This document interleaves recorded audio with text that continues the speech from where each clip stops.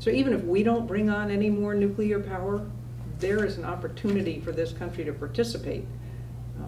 Hopefully we do some things legislatively that will allow us to continue to export and be involved in the international marketplace from Congress's perspective. There's a real potential for economic growth. It's a huge market if you think of around the world.